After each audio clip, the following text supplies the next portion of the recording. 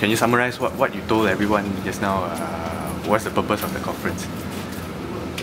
Oh, I have to make clear to the people that I'm constrained and will not be able to attend the disciplinary committee hearing if I'm summoned as a Speaker of the House or the Chairman of Selcat.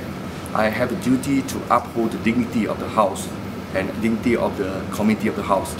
However, if I'm summoned as a member of the party, then I'm obliged to attend.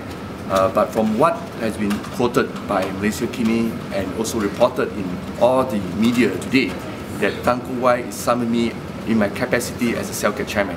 And therefore, I have to make this stand very clear that no political party can summon the public office of the government to their disciplinary committee meeting.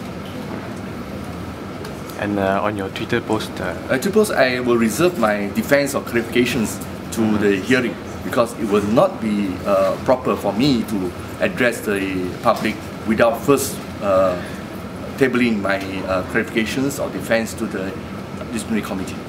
And on your following tweet saying that you're prepared to resign or your career is ending, so.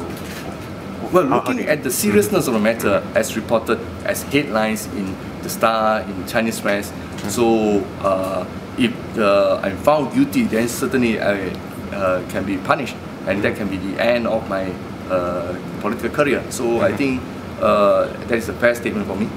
You're expecting to be sacked?